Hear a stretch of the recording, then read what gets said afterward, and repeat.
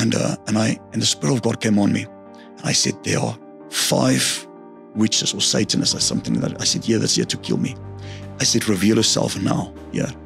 They weren't scared. They came running with knives, this big to the front, to the stage. That's crazy.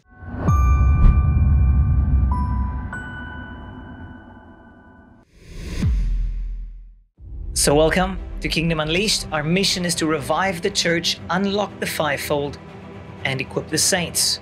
Doing ministry in the kingdom of God isn't always easy. When you walk in the power of God, there will be opposition. In this session, Prophet Leon du Preez shares a few epic miracle stories of how God has moved powerfully through him and his church. But he also shares some significant opposition that they have experienced. This interview, part 2 of the interview, will stir your faith and help you to overcome the challenges of life and ministry. Prophet Leon, thanks. Some wonderful stories. Great to hear your journey with the Lord. And I love stories because stories unlock faith, testimonies of Amen. what God has done. It unlocks faith in the body of Christ. And that's why I love sharing stories and I love listening to stories, because it stirs that faith in us for the more of God. You know, and I'm trusting even as we're listening to more of your stories, they will release faith to each one listening so that they can encounter Jesus for themselves. So, I mean, you planted a church, you really felt, I mean, you had this encounter with an angel commissioning you to plant Encounter Church. And then the Lord, blessed by my leadership, I just want to make that clear, you know, so they confirmed it and they blessed it. Yes, and you submitted the encounter to your leadership. They confirmed that it is of God, and they gave you the go-ahead to plant the church. Yes. And the Lord has really blessed it. And your church, you got churches and the campuses are growing. And so you called it Encounter Church. Yes. So obviously an encounter is an important value. To you and to your church. So maybe take us through some encounters, maybe some of your own encounters, but also encounters that other people have had and how God has transformed their lives through your ministry and through the church. We touched a little bit on encounters before, but I want to just share with you relative to the church now. You know, first of all, we named it Encounter Church because that was our ministry and that's what the Lord always told me. But in the encounter, when the angel visited me to plant it, he very specifically said it'll be a church of the supernatural. So first I called it Encounter Church, and I said, call it quotation, the church of the supernatural, you know, like a tagline. And I was like, no, I took it out because I understand in the beginning you want families and they offended by that. So I call it a church for families. But I know I was always hungry for God. I love the presence of God. I was present for encounters. I had a revival ministry. So I'll be going from church to church every week, preaching revival, having conferences. And the end goal of that would be for people to have an encounter with Jesus Christ.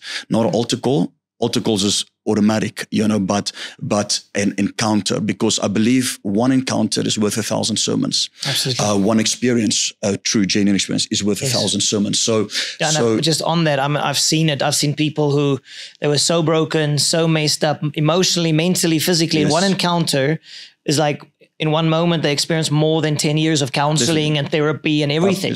Absolutely. So you know, absolutely. It's not an end of itself, but it's a means to an end. But it's not the end of itself. The end of itself is Jesus Christ. Everything must point to Christ. So we had a lot of, I mean, our name is synonymous, obviously, to an experience with the Lord, but our ministry is also synonymous to that. So we had a lot of encounters in our church, people experiencing things. Now, I mean, there's miracles, and you know, because this is not a secular show, it's nice because they're not here to try to investigate. But I always told my guys, I said, any miracle that happens, any healing that happens, if we speak about it, let's get the medical report and let's get the signing off of the person giving us the right to use it, they witnessing about it, testifying about it with the ID number, and we keep it like that. And we got many files. So we got first healing we got in the church was when we just planted the church. Now, before I tell you that, it's just that because of the angelic encounter, I believe, or the visitation I had relative to the church, a lot of people, I believe, can plant a church because it's a good thought, you know.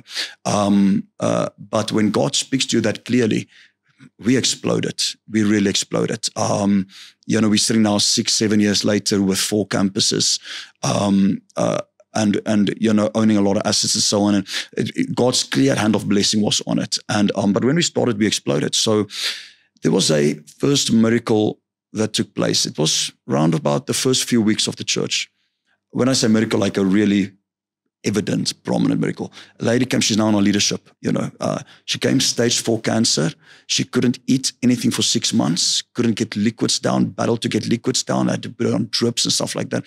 And she was malnourished. She was like a skeleton come walking to the place. I remember she came walking to the place. They gave her a death sentence. They said, you got a few months left. And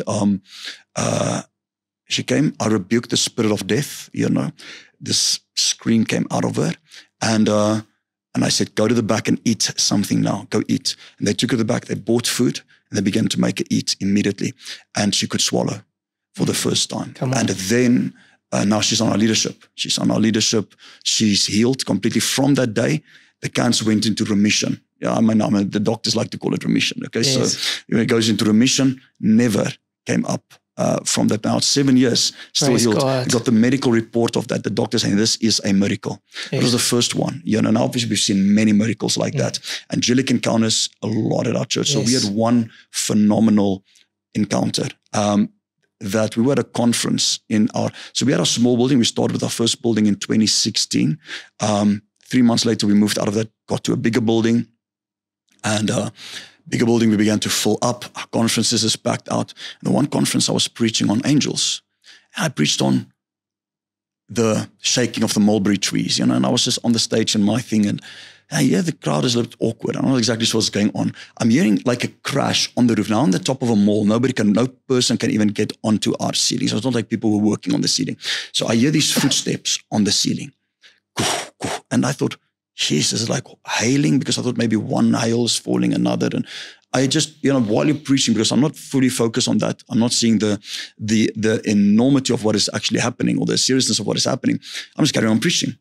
And people are silent, like people are not like receiving from me. I'm like, what's going on? And next thing I feel a wind and a storm. I hear a storm and I thought it's a big storm outside. And that's just how I'm thinking. And the next thing I see people taking out their phones. I don't know what's going on. I'm just carrying on preaching. I'm just in the spirit. I carry on preaching. I finish the preach.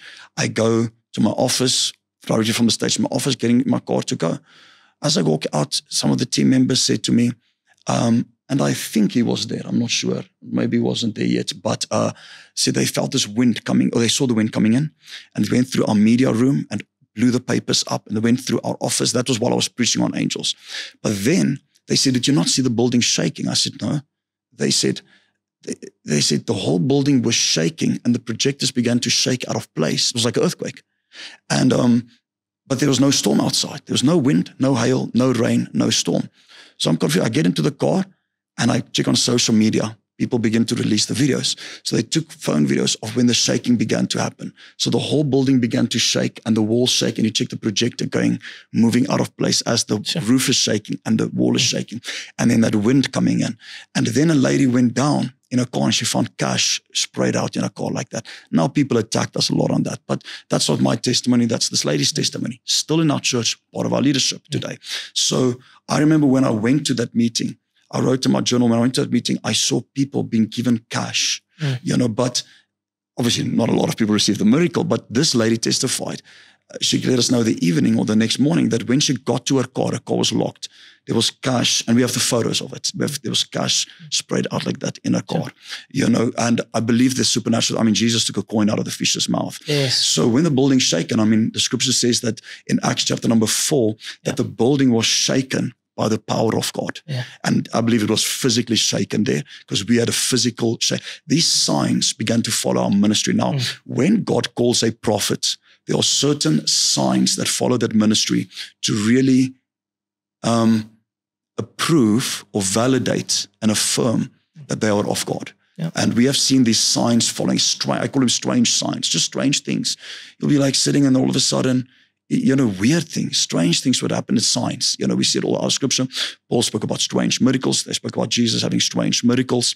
But you see it in the prophetic ministry. So, we have these encounters where it touched people. And obviously, we have had more cancer healings, where we have the documents. We've had broken bones instantly healed, where we have the documents, x-rays instantly healed. We had many deliverances. So deliverance began to break out radically, where we get mass deliverances, 700-800 people did deliverance, all of them. I think within the first 4 years of our ministry, we already took 1,200 people through deliverance. It began to break out as a wave throughout our campuses all over the country. We became very known for deliverance. And those are the encounters. Financial breakthrough in our church was phenomenal. Bed cancellation all over. People receiving cars. If I have to ask in our conference, now if you sit in our conference in our churches back then, I say, lift up your hand if you got a car since you come to Encounter as a gift. You'll see hands going up all over. Sure. Gifts like people giving a car just like this, houses given like this, things that I wish I can get. I'm like, you guys are reaping on my behalf here, but no, phenomenal gifts. Now we're not training people to depend on financial miracles. Yes. People must, you don't give somebody a fish and they can fish. You can eat a fish, or you teach somebody how to fish and they can fish their lifelong. But that's awesome. I mean, so a large percentage of the world, they believe like God's dead, and of course. I'm going to fall into reason, like the cessationist. I always, Mark Driscoll made this quote. He's like, he's the cessationist. He's like, they don't believe in the supernatural power of God, but yet they believe the devil is supernatural. Which is weird. But anyway. But exactly. People in large parts of the church today, they have more faith in the power of the devil than the power of God. Absolutely. And so these signs, these miracles, it gives evidence for the reality of God. When somebody gets healed, which we see all through Scripture, it reveals Christ the healer. Or when someone is delivered, it reveals Christ the one who delivers. It validates the word that is preached. Yes, it does. That's what the Apostle Paul said. It confirms, it unlocks faith, that people have faith in God, not in man. Yes. So it's wonderful to hear these stories. But moving in the power of God, doing a lot of deliverance, and so obviously the devil doesn't like that. So you've had quite a bit of opposition. So even from Satanists, and maybe share some of the stories of witches trying to oppose or coming against you guys. From day one we had, I try to cool back down now and go into hiding and stuff like that. But in the beginning it was radical. Any church that moves in power will have satanic opposition, physically satanic opposition. If you don't, you have to question whether you're moving in power or not.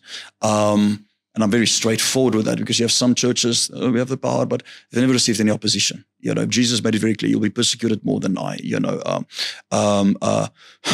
They'll persecute you more than what they persecute me. And so from day one, we had witches following us, Satanists following us. We had Satanists threatening me to death, and many of them would die, and they would die.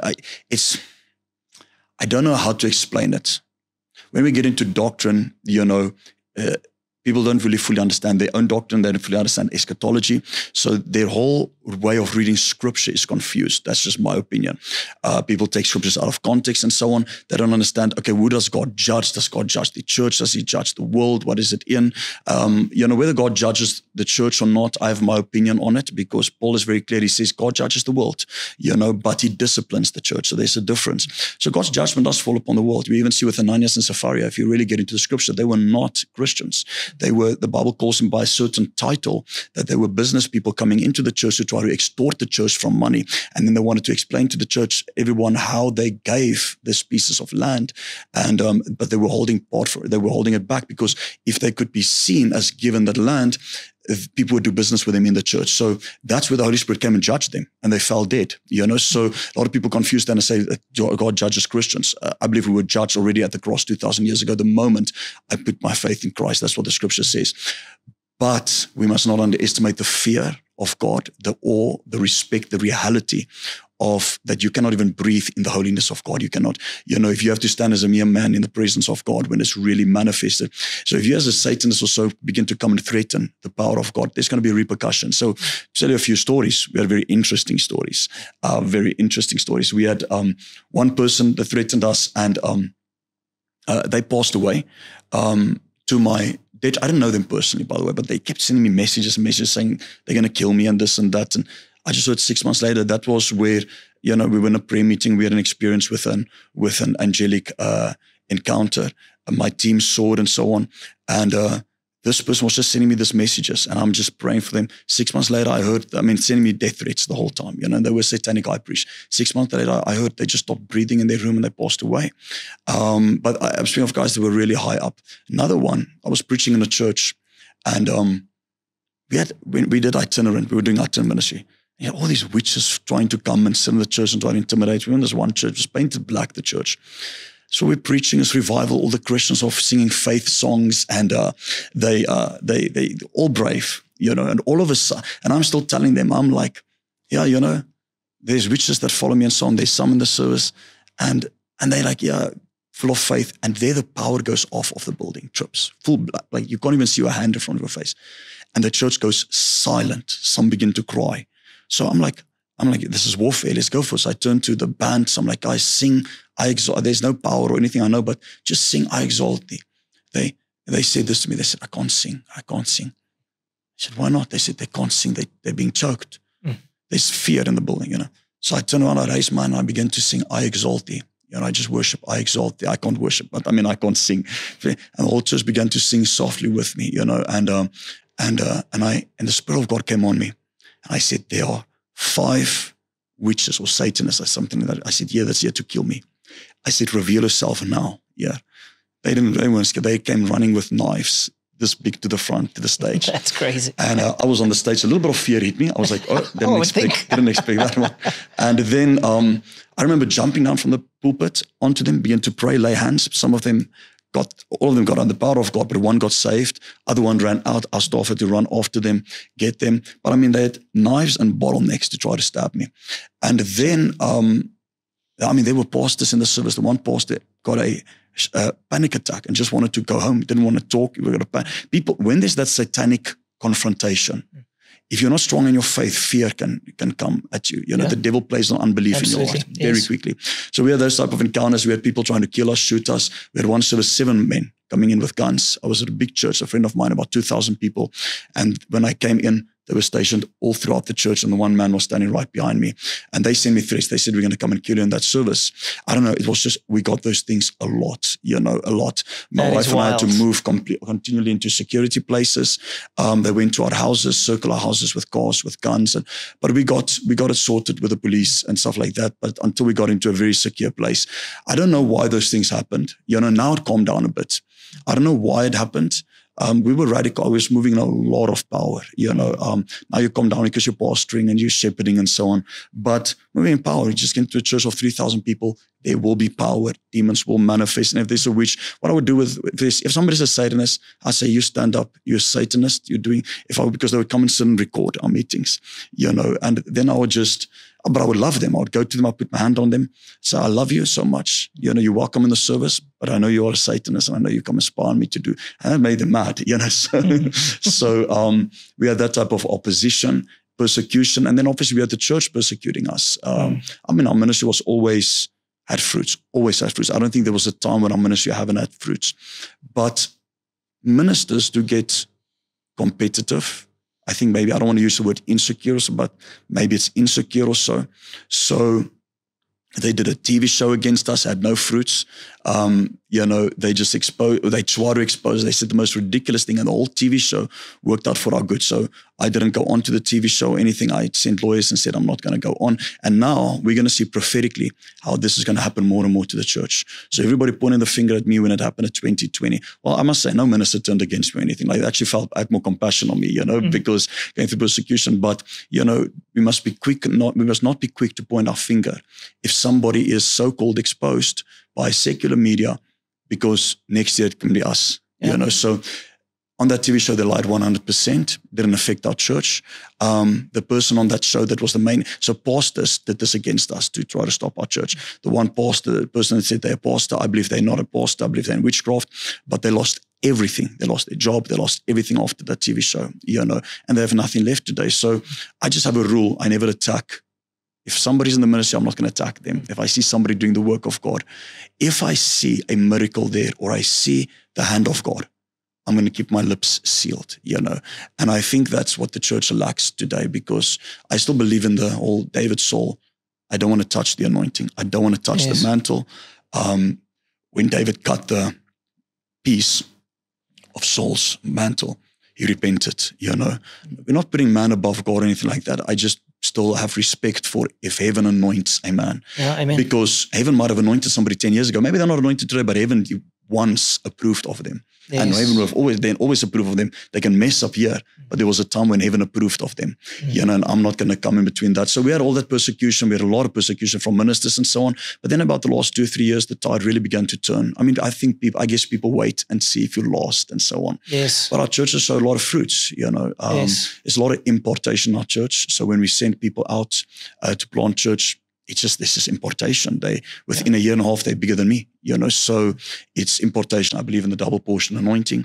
And so those are just some of the persecution that we you are definitely getting persecution.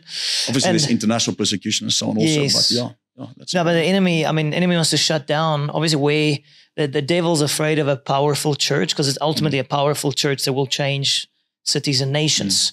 So I don't think the enemy has a problem with people going to church where there's no power and no presence. Absolutely not. They're not threatened. He's like, he's not threatened. I mean, we in our church also had a lady who was in witchcraft came to curse us, and you know, so the enemy wants to oppose. And so one thing that I've seen is like, when it comes to persecution, it's often the church that persecutes Christians, as you mentioned now. And I've seen large parts of the body of Christ, they operate in fear. They're afraid of something they don't understand. So even like your stories now is like, oh, okay, is it really God? You know, and then people can move into fear and then start to falsely accuse. But what encourages me about the stories is like God ultimately backs up those whom He anoints. You know, if you know, it's like Jesus coming to the Apostle Paul or Saul and saying, why are you persecuting me? Why are you persecuting Christ? You know, Paul ultimately. was persecuting the church, but yet Jesus says, you're actually persecuting me. So when we speak against one another, we're speaking against Christ. Exactly. You know, and so one of my passions is and that's why we're doing this interview, is that the body of Christ can see a bit more of who you really are and your story, but also to celebrate the variety in the body of Christ. You know, so you're a prophet and you function in the prophetic and signs and wonders, but it's maybe different to somebody else's flow or section of the body of Christ, but there's diversity. But ultimately it points to Jesus, and lives are being transformed, and the fruit reveals, you know, that this is truly Jesus changing lives. But so when it comes to the persecution, so Leon, how do you, obviously it's not easy. It's not easy to, you know, just a little bit that I've experienced in my life, it can really affect one's heart.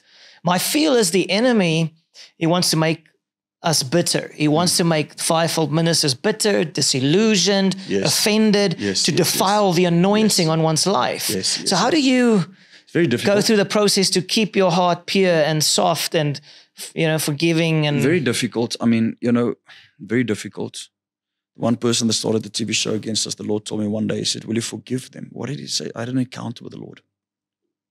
And the Lord asked me this. I had this vision. And the Lord said to me, if you would be able to see them now, face to face, with another big minister present, what would you do? I said, I'm going to say they did this against me, they did that against me. You know, how evil they are here. Why did they do that? And I'm going to expose everything. Because they need to be reprimanded. That's what I said to the Lord. And the Lord said, see, that's why you're not ready to be used yet. And then I saw the vision and it played out. And the Lord said, and I saw myself talking. The Lord said, this is how it should be done. And I saw myself talking and saying that to the person. I said, please forgive me where I have offended you.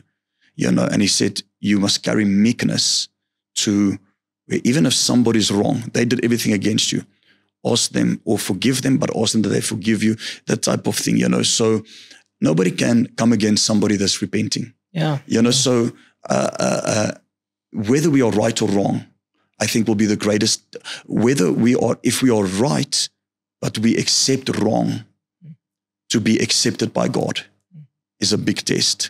So you know you are right or you didn't do something, but you are seen as if you've done the wrong. And you cannot vindicate yourself. And the Lord obviously taught me a verse. He says, I am your vengeance. I will have vengeance. on your behalf. And if you have vengeance, if you vindicate yourself, I cannot vindicate you. Yeah, you get in the way, yeah? We get in the way. God has to vindicate. If God doesn't, he doesn't. Like the three boys in the furnace of fire. If God doesn't deliver us, he doesn't deliver us. Yeah. But we still don't bow our knee to Baal. So same with me. If the Lord will vindicate me, he'll vindicate me. If he doesn't, he doesn't. Yeah. But he took me through a lot of brokenness, took me through a lot of burn. Because of the persecution, I might have not handled it correctly. I was very outspoken, like, I'll just be very outspoken, not defensive, but my personality is very outspoken. And I went through burnout as a result of it, through especially the church speaking against me, brothers and sisters, ministers. And, I've been through a lot of burnout. It affected me for about 2 to 3 years. Our church still carried on growing, but I had to pull back, work on my body. And I took like a step back for 2 years just to focus on my body and to get my mind right and my heart right. Although I was still preaching everything, but I wouldn't have meetings, or I was I was burned out. So I was instructed by ministers just to focus on my body, yes. And I think it was Rassie Erasmus, I think so, that said, the tongues of my brothers have killed me. Just before he passed away, great evangelist in South Africa, great revivalist, Rassie Erasmus, one of the generals. And he was caught drinking and still doing ministry. And he said, it was the tongues of my brothers that brought me to this place. So you're absolutely right. We have to watch our hearts with bitterness, with discouragement, discontent, and then unbelief that the devil wants to bring in, yes, to make us bitter. And the anointing is pure. It is not mixed. It is not. And I believe you will be tested like gold and fire. So the Lord used all of that to test me. If his greater season is going to come, it'll be great. But it was very tough dealing with the persecution, because when you're persecuted, you have nobody to turn to, because people will just. It's like God removes. I've learned not to take it personally. It's like God will remove people, and it's not even in their hearts to remove themselves, but they are ordered by God to be removed from you so that you can go through a test. So humility. The Bible says this, and I just always stuck to it: that God resists the proud. Yeah. He gives grace to the humble. Yes. And in a time of brokenness, you need grace. And the mistake is if people fall into this season and they got a lot of power, influence, then we get the situations where you have the scandals and those things. Absolutely. So I'm thankful to God that has happened when I'm young. I was falling in sin, but the brokenness, the rejection, the pain, the bitterness I had to deal with in my heart, that it didn't happen at the age of 50 or when we were bigger and the influence was bigger, because then, moral sin can come in and moral failure can come in. So I see it as tests. And it challenges me to stay in the secret place. It challenges me to keep my prayer life up, because you can't pray for somebody if you're bitter against them. So I try to pray for somebody that is my enemy all the time. Amen. I try to bless them all the time, or do good, because, everything in me would resist that. So I try to do the opposite. No, that's good. And I mean, as you said, God uses the persecution to mold us and form us. If you really want to move in the power of God, it's like, it's like modern Western Christianity. They often want the power, like the resurrection life. But it's something I felt the Lord show me, is that if we don't go through the cross, if we don't die to self, if we don't, have our flesh circumcised, if we don't embrace that brokenness, first go through the cross and then walk in power, the power will destroy, power. Yeah, your character has to be shaped to carry the glory. Yes, absolutely. If not, you see, Satan always wants to give something instantly. So he came to Jesus and he said, I'll give you the kingdoms of the world. I'll give you this. And Jesus said, no, I'm going through this fast in my Father's time. And I think that Satan is there to offer things without paying a price for it, without being tested. And if you take a piece of iron that has not gone through the fire, it's got, what do they call it? Discrepancies, or I think they call it something like that inside, impurities in the iron. Yeah. So now when a building is built on it, it'll crack and it'll break.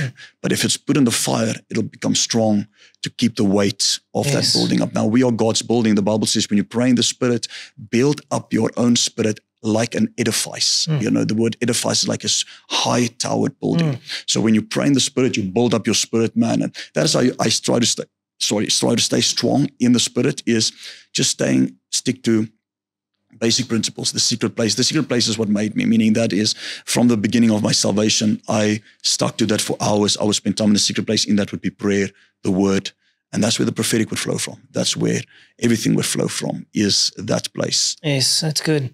But I agree what you said. Probably the most painful thing in Christianity is when it's brothers in Christ falsely accusing. It's like it's a weapon the enemy uses, like, the Judas kind of thing, where he denied Christ and betrayed Christ. It hurts like nothing else, Yes. And so obviously God can use it, as the scripture says, blessed are you when you are persecuted for righteousness. So we need to see it's a blessing. We rejoice and be exceedingly glad. I'm continuously trying to get excited. Praise God. Thank you. Rejoice at the challenges and the persecution. Let it mold. But I love what you're saying, to forgive, to bless, and that is awesome. So the purity and power, those two, when they are together, then sustainable ministry. So I love what you're saying, the process God has been working in your life, and that sets you up for that God can use you more powerfully. So amen. So we're going to continue in the next session. We're going to get into more of the into the prophetic and prophets, and we're going to unpack some of that in the next session. Thank you so much. Thanks. Power and purity. We need both in our lives and churches if Jesus is to be fully glorified. So some tend to focus solely on the purity side of things, neglecting the power, which leads to powerless ministries.